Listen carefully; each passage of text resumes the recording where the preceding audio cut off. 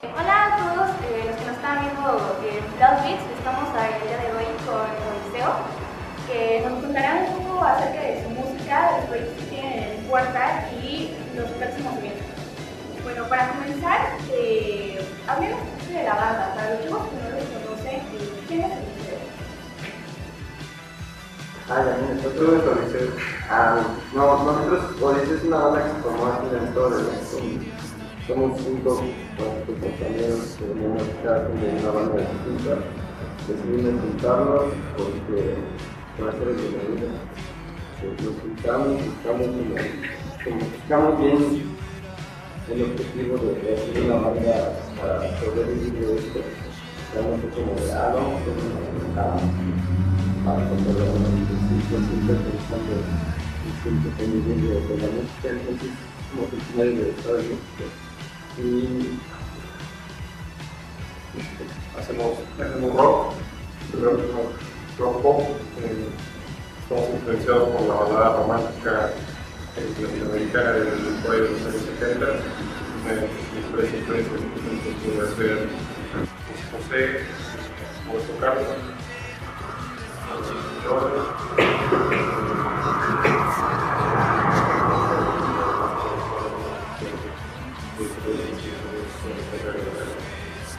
¿Cómo se inspiraron para hacer la letra? Ahí es un proceso que lleva normalmente Esteban, que es el vocalista de la banda. Todos tratamos de componer y de generar una propia canción ahí. Pero las letras las hace Esteban, la música la generamos entre todos nosotros. Y casi todas sí van hacia ese sentido de que cuál era la banda que fue de Odisseo. Hay dos sentimientos que nutren las letras de Esteban, en los cuales también pueden encontrar como traición, cosas. Y ese tipo de letras o de anécdotas, unas son experiencias personales, otras son cosas que él va tomando de la vida diaria, de las amistades, historias que le cuentan, que como una canción de Odisseo. Y en general ese es como el proceso que él tiene, que nos toca perseguir para que él pueda escribir una letra que se adecue a la música que está buscando. Decían que su género es como rock pop, ¿y cuál es esa esencia que puede distinguir a Odisseo de las demás bandas de la música? pues creo que para empezar entonces como de la manera más honesta. Nuestras canciones no van a hablar de cosas que no sean o que no hayan pasado o que no hayan sido alguna experiencia cercana. Nosotros estamos a nuestras carreras, nuestra propia música y no sé, lo que se podría hacer con los distingues de que cuando tocamos o cuando hacemos nuestros eventos, pues la transmisión de instrumentistas al público pues siempre se da, porque tocamos canciones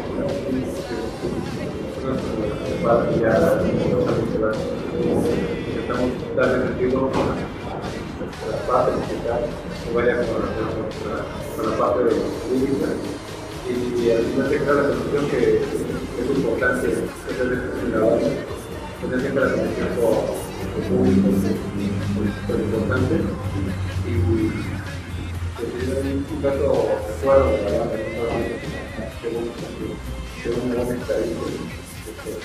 ¿Y esa cualidad sería la que ustedes dicen por la cual Odisseo es recordada?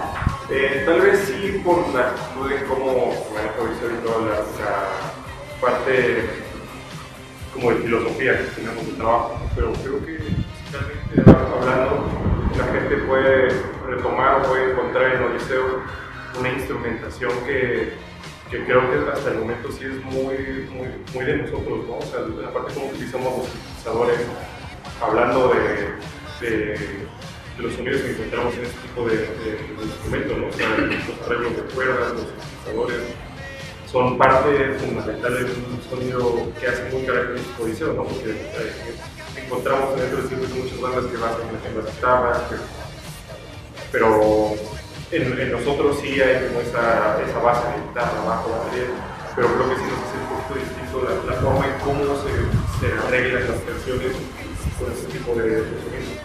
Sí, bueno, como sabemos, su primer material, el EP, se llama empezó a grabar en 2010 y en 2011, ¿no? Fue con 5 tracks y, bueno, regularmente los discos siempre tienen una temática. ¿Y cuál sería la temática de estos EP? Yo creo que Esteban siempre lo dice, que es como la juventud y la inocencia, ¿no? Esa primera etapa de tu vida en la cual todavía no estás bien definido como persona, a veces en búsqueda de personalidad. Creo que Los Salvajes va dedicado o va enfocado a ese mensaje. ¿Y por qué creen que los sencillos fueron los que más pegaron? O algunas canciones fueron las que más pegaron. ¿Qué cualidad tienen que las canciones? Supongo que la lírica es muy importante. O sea, tener una buena letra, atención todo, es importante. Y los que son sencillos, todos esos pequeños detalles, muchos problemas de hacer un video, pero a la gente le gusta por la letra. Lo que es importante y yo creo que los coros son muy fáciles, digeribles para la gente, o sea, no dan de explicarlo, la gente lo escucha, lo digiere fácil y les queda pegado en la cabeza. Además de lo que creo que los sencillos son como muy marcados porque la gente mismo los asume como parte de su vida. Que pasa, te cuentan que casi pasó la misma historia que cuenta la canción. Y cuando logras ese tipo de momento con el público es importante, que la gente entienda la canción y la sienta como propia. Y eso va a pasar con los estilos, no sé, sentimental, o que tienes que aprender a decir no a muchas cosas. Son como lecciones o aprendizaje. Y te da la vida, pero no. Y cuando sacaron este primer EP, en su nuevo caminar, ¿qué medios fueron los que influyeron para hacer su Como hablando de medios de comunicación. Medios de comunicación, como sabemos, las redes sociales. También, Pues creo que principalmente Odisseo es producto de nosotros hemos ocupado las redes sociales para que todos esos medios en los cuales todavía no ha entrado Odisseo, por una u otra razón, pues no quedamos como brazos cruzados, ¿no? Entonces las redes sociales las trabajamos, nuestra página oficial, en donde tratamos de siempre mantener actualizado todo el día a día de la banda y siempre editando material nuevo, ya sea videoclips, canciones, carteles, lo que sea, para que la gente siempre esté encontrando algo sobre nosotros, ¿no? Y es como parte de la estrategia, medios de transmisión de nuestra música hacia el núcleo, hacia la gente.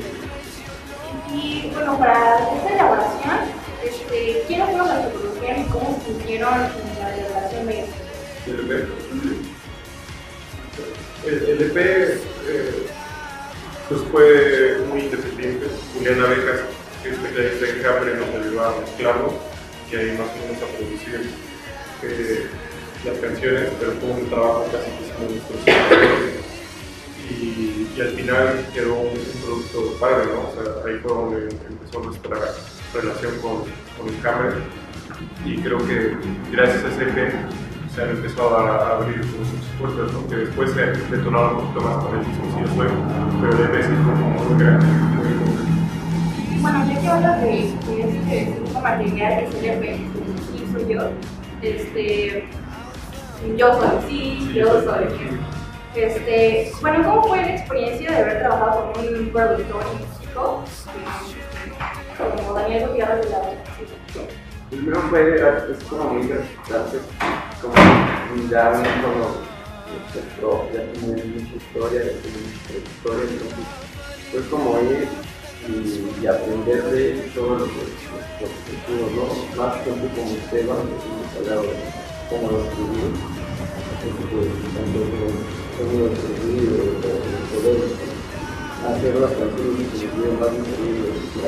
Nosotros llevábamos los canciones muy distintivos, entonces los sonidos que nos notan, vamos a hacer esto más o menos como estructurar una canción para que la gente la pueda escribir. Entonces es como ir a la escuela, ¿no? Ir a la escuela, aprender todo lo que tenemos para ya en un futuro nosotros ya tenemos una experiencia de la forma de componer profesionalmente y por eso grabación, muy padre.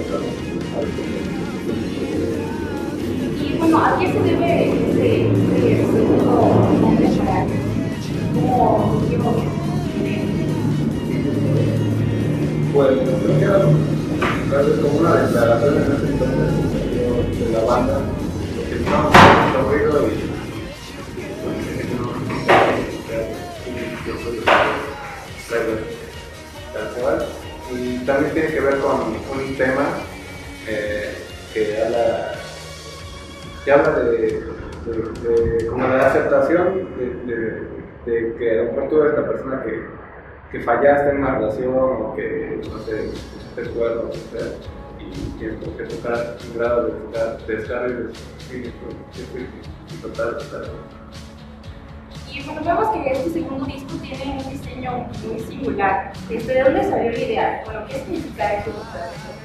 Pues en teoría es uno de los puntos más importantes que tiene Odisseo es la identidad gráfica de la banda.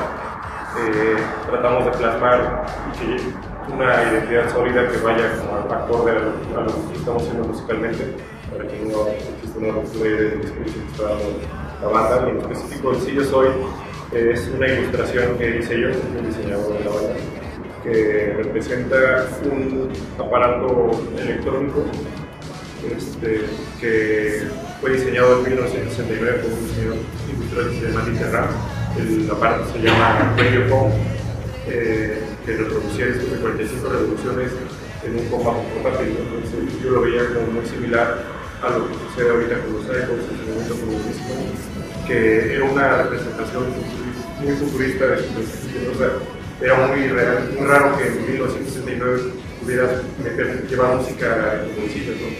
Entonces ahorita que vivimos esa realidad, pues quise retomar como esa parte del pasado de los reproductores portátiles, que irónicamente en los 1969, 71 había un auge del diseño industrial muy fuerte, ¿no? Impulsado por eso.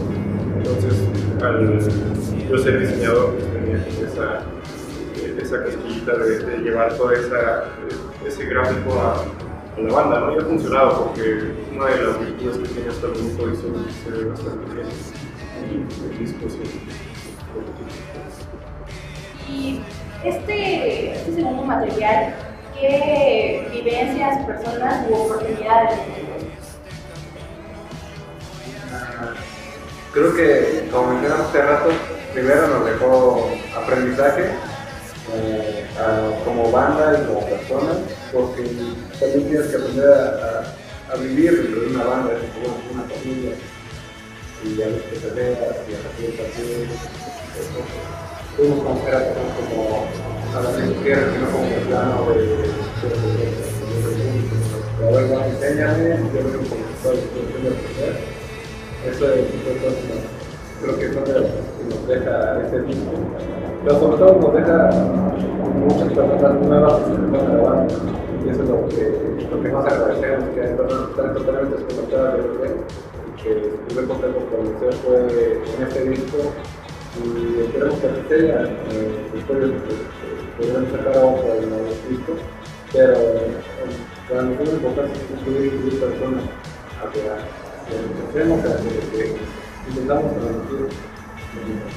Sí, yo soy un montón de cosas, nos llevó a otros países, y ahorita queremos darle despedida digna, de la manera más bonita y correcta, que va a ser en el Lunario. Y al momento de crearlos, ¿crees que tenían expectativas o solamente lo crearon y a ver qué sucede? ¿Tenían expectativas pequeñas aunque sean? Sí, que cada quien siempre trabajo con la escuela, no entonces teníamos como esas metas a corto y mediano plazo. Y ahorita yo creo que estamos cumpliendo la terminar los plazos para los discos. finalizar ya con un concierto, ya es un concierto que fue que algo que se había planeado desde principios de año, estamos hace un año para poder lograrlo. Y sí, tengo las expectativas, creo que estuvieron bien, creo que las fueron se sobrepasaron, ¿no? O sea, te digo, salimos del país, lo metimos, pero tuvimos mucho, algunos se sumó mucha gente a Odisseo, entonces creo que fue un buen año para Odisseo y Pensemos que los sencillos de este segundo material, los fans pues, lo recibieron muy bien, tanto que desde tocar desde pequeños lugares estuvieron pues, en un vive latino, ¿no? Y bueno, ¿qué sensación tuvieron al momento de saber que iban a estar en el festival más importante de música de América Latina? Estuvo padre porque es algo que sí habíamos estado buscando, sí estaba dentro de los sueños, planes a mediano, el plato de la banda. El Vive Latino entramos a Carpe Intolerante, que también es el escenario tal vez más pequeño, pero está curado por la disquera donde está editado Odisseo. Y los sencillos, el escogerlos de buena manera y trabajarlos de la misma, son los que nos ha llevado a recorrer este camino, ¿no? Las canciones ahí están, tratamos de escoger las que sentimos que a la gente les puede gustar más. Entonces hacemos videoclip y tratamos de moverlo todo lo que se pueda. Entonces cuando ya logramos que la gente se enganche con nuestro sencillo, pues lo que sigue es que empiecen a asistir a nuestros conciertos, ¿no? Y en el Festival Vive Latino logramos una bastante buena asistencia, o sea, la carpa intolerante se llenó y logramos como ese primer paso, ¿no? que teníamos que dar, que era un festival importante, que lo fuera de buena manera y que el disco siguiera caminando. Bueno, vemos que no solamente este evento ha sido importante, ¿no? Sino también han compartido escenario como Comisario Frontera, Teatro de la Ciudad, y también pues incluso hicieron una gira, como ya lo habían dicho, pues por Centroamérica, ¿no? ¿Y cómo ha sido este proceso para la banda desde tocar de pequeños lugares hasta ahora pues, ya tocar en otros países? ¿Se imaginan que algún día ustedes podrían llegar a hacer esto? Pues como te decía hace rato, cuando armamos esta banda fue con una ambición de casa. No sabemos cuándo iba a lograrse, por lo menos salir del país, llevar a este logrado. El proyecto trata de hacer las cosas bien y de buena manera. Nos han dado como cosas buenas, pero tenemos que trabajar mucho, por lograrlo. Y sí, ha pasado momentos buenos con este disco, porque fue el primer sector de la ciudad. Nos quedan como muy claros cuando ya tocamos en el Santo San Lázaro. Cuando tienes como ese tipo de respuestas, pues sabes que estás haciendo algo bien y que aunque estés como saliendo al mundo y estés como más expuesto, pues hay muchas canciones que trabajar. Igual estamos que nos gusta la música, y el disco que está vamos a ver cómo que fluye y vemos hasta dónde vamos a ver. Yo tengo un chico de la banda que no me no tiene que ver vamos a seguir buscando cierto que se ha subido para llegar será el deseo. Y bueno, ya que tuvieron esta gira en Centroamérica, ¿nos puede contar alguna anécdota que tuvieron? Es que saliendo de El Salvador nos dedicaron, pero no nada más así, sí nos decían que a la oficina. ¿Creían que eran algo o algo así? Es que por lo regular ahorita no es que la verdad para está como en esas cosas, está en esa tendencia. Entonces nada más ven que eres como mexicano y luego se pueden tener como básicos o Para el músico. Para abajo y así les no, la revisión de la mochila para la oficina. Entonces sabes como fue su instancia, como que fue lo más, pues más, sí, es desagradable, pero es una buena experiencia. Queda la anécdota, la anécdota no pasó a mayores. ¿Y cómo creen ustedes a lo largo de esta carrera que los fans han influido en la vida de la banda? Creo que siempre si existían los fans, pues hacer todos de la felicidad de agradecer demasiado personas que nos apoyan, porque somos una banda independiente, no tenemos como una estructura, de nosotros, todo lo que somos gracias a las redes sociales y gracias a nuestros fans que siempre están ahí con nosotros, siempre están apoyándonos para ahora Lunario. Los clubes de fans se organizaron, nos pidieron a la playa, se fueron a voltear para que se diera una cuestión de conciertos. Y te repito, si no fuera por ellos, quizás no estaríamos, seguramente tenemos una banda por ahí tocando, pero pues, para que se haga este truco de magia llamado fundamentalmente ellos, hay que agradecerles y como decía estos dos son un regalo para ellos, porque por ellos estamos aquí, por ellos seguimos aquí y por ellos estamos en una manera.